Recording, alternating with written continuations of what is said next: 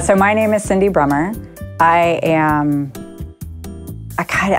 call myself CEO, but I feel like I'm just kind of the head of everything. Technically, I'm the creative director right now, but really I'm the founder of Standard Beagle.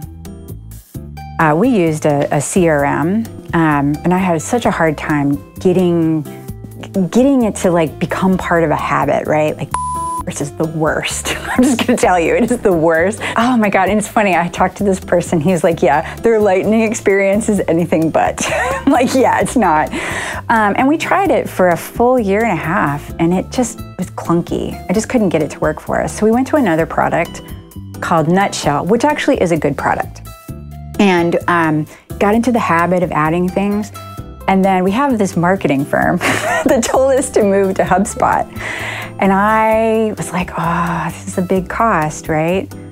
So I did a lot of research and I was like, okay, we'll do this. And now I cannot get over how awesome it is. It is totally sped up our process of, working through whatever we need in the CRM.